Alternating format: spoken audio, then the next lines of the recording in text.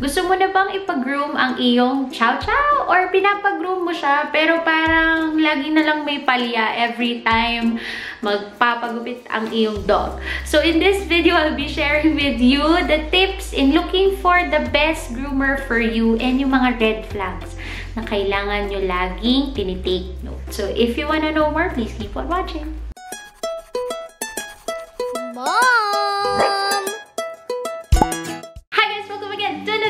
It's me, Mommy Nay. Welcome back to my channel. If you're new here, please do not forget to like and subscribe. Say hi to my dog, Cleo. Say hi to him, Ivy. Yep, say hi.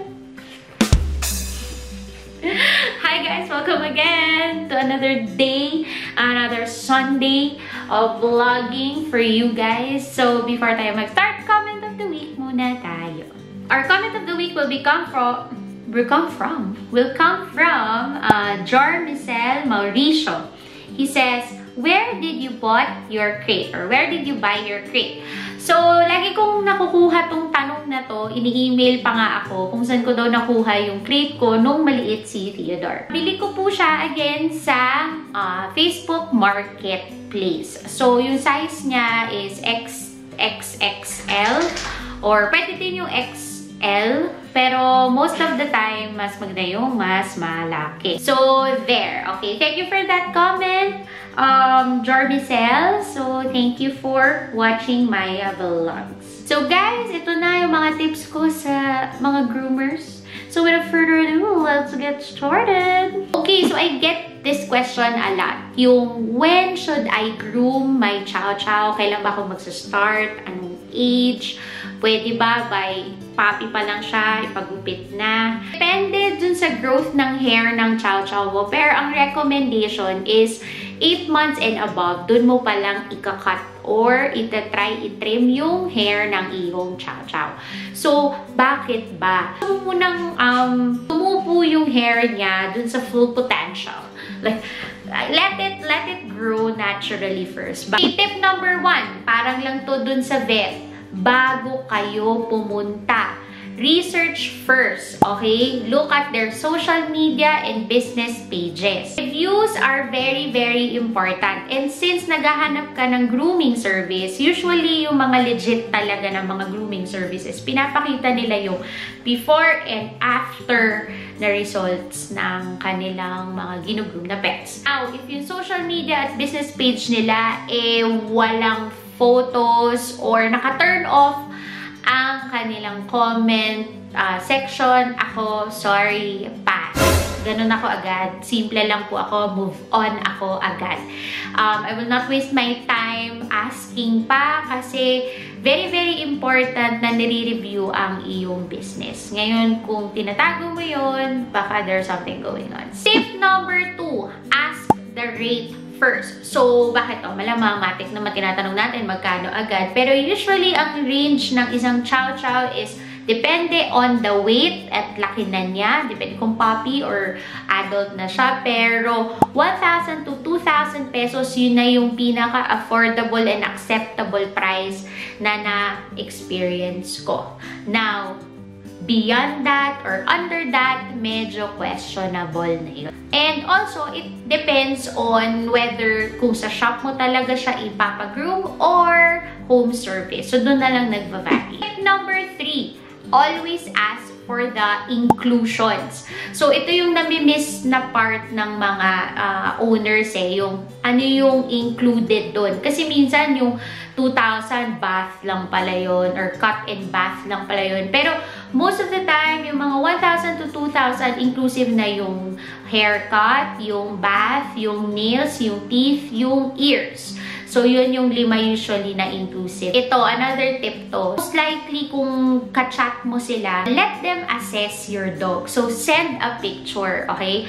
Kasi ito, nabudol na ako nito mga twice. Pagdating nila sa house or pagbala ko dun sa dog ko sa shop, sasabihin, additional 500 pala to, ma'am, kasi custom cut or ganito, ganyan. Parang, ako, kaya naman pala 800 or 900 nung una kasi mga pa-custom cut pa. Yung sinasabi nila kung bear type ba or whatever style you want. Meron pa kasing additional fee dun. naiintindihan ko naman, mahirap naman talagang maggupit. Pero, mas maganda kasi kung kung groomer, diretsuhan na parang kung basic cut, ito po yung price. Kung custom cut, ito po yung price. Kaysa yung binibigla ka na, by the way, ma'am, custom na pala to na nandun ka na. So, better ask that na. Aside from the custom cut, pwede mo rin actually tanungin kung ano yung shampoo and conditioner na ginagamit nila. Kasi, alam nyo ba guys, na pwede nyo naman talagang dalhin yung personal na gusto nyo or preference nyo. Bawa, hindi yung masyadong trip yung amoy or scent ng shampoo na ginagamit nila. Pwede mo talagang tanungin to guys. Kasi right mo yun. Especially, may ChowChow ka. Sensitive yung balat ng ChowChow natin. At gusto mo lagi, at least quality naman yung gagamitin na product sa ChowChow mo. Number 4, ito, natutunan ko na to. I never talk to the assistant or owner of the vet or the grooming shop. I always talk directly to the groomer. Okay? Yung groomer, yung gagawa mismo sa aso mo. Kasi doon mo malalaman kung knowledgeable ba talaga sila doon sa mga breed na hinahandle nila. So, what you can ask are the following questions. So, number 1, you can directly ask them anong credentials nila. How many years have they been doing this? Ano na yung mga na-handle nila? Background check. Syempre, gagalawin nilang yun doon. Number 2, importante, have they handled any ChowChow before? Quick talk lang naman. Huwag naman tayo, guys, magkape-kape pa kayo, diba? Pero, kuya, ano ba, nahirapan ka ba noon? Paano mo hinandle yung situation? Ito na, guys. Very, very red flag na to pag sinabi agad. Hindi ka pa nagtatanong, sasabihin na niya agad. Ma'am, sa tingin ko to kakalbuhin natin kasi maraming buhol. Okay, there's such thing as a comb for matted dogs. Alam mo naman guys yung pag talagang hindi mo naalagaan yung chow-chow mo or yung dog mo na alam mong makakalbo talaga siya dahil talagang hindi mo na siya naalagaan. Pero yung mga paisa-isa na mat, hindi yun kinakalbo agad guys. There's a proper way of how I do it, of how groomers do it. So, na-vlog ko yun, na-share ko na yun doon sa mga tips ko before. Check out nyo tong vlog na to. So, yun. So, hindi solusyon lagi ang pagpapakalbo. And for the 10,000th time, hindi po natin kinakalbo ang chow-chow natin. Double-coated dogs po sila. Ito pa yung another thing na lagi kong naririnig. Ma'am, ipapikat natin yan.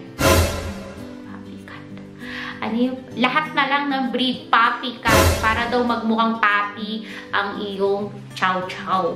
Sa kinalaki-laki nila, hindi na po sila magbumukha puppy forever, kuya. So, please, there's no such thing. Usually, sinasabi nila, ma'am, ipuppy cat natin para mas gumanda yung tubo. Have their own way of keeping their coats and hair healthy, and that is through shedding period. So, hindi mo pwedeng sabihin sa akin na pag ginupitan mo, mas magaganda at lalago yung buhok. Tip number 5, look at the facilities around. Right mo yan. Tandaan nyo guys, dun sila pinapaliguan, tinututbrush siya, hinahawakan yung ears nila, yung mouth nila. So, pwedeng dito talaga magkasakit yung aso mo. So, expectations versus reality, dapat sinecheck mo yun. Tip number 6, ito nami-miss out to ng maraming pet owners. Be mindful of the questions that your groomers ask you. Like, ma'am, na-vaccinate na po ba siya? Vaccinated? Fully vaccinated po ba siya? Hintay po ba yung take and flea supplements? Nagva-vitamins po ba? Why ba? Hindi naman sa nang-iintriga lang sila guys. Pero, alam mo that they are concerned of their people, yung groomers nila. Kasi if ever may incident na makagat, at least may anti-rabies. As well as they care for other people's pets na hindi magkasakit, hindi magkahawaan doon sa shop. Or if they don't ask, you at least tell them, lahat po ba ng pets na nandito are fully vaccinated? Do you check those? Tip number 7, check your dog before you leave the grooming shop. Okay? So, usually kasi pag, cute! Ang cute niya! Dinadala mo na agad yung dog mo. Mas maganda talaga na directly makita mo na para evidently nandun talaga makikita mo kung merong abrasions, may cuts yung dog mo. Kasi guys, if you really want their business na mag-improve at hindi na ito mangyari pa sa ibang pet owners, then might as well diretsuhin mo na kuya, parang may sugat or kuya, bakit parang iba yung dog ko ngayon? Alam niyo yun, check their skin, their paws, yung smell nila, yung ears nila, yung teeth nila, yung nails nila. Check everything. Okay guys, and last but not the least, trust your intuitions. Alam ko lahat tayo sa mga inner selves natin, meron tayong mga intuitions.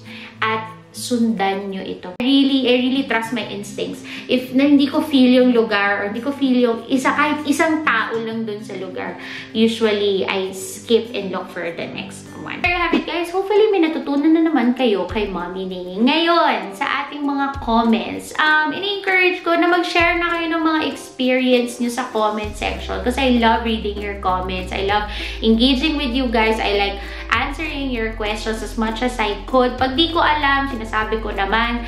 Pero yun, mag-share na kayo ng mga experience nyo para meron tayong mga story time dito sa comment of the week natin. Okay guys, there you have it for this week. I'll see you again on my next vlog.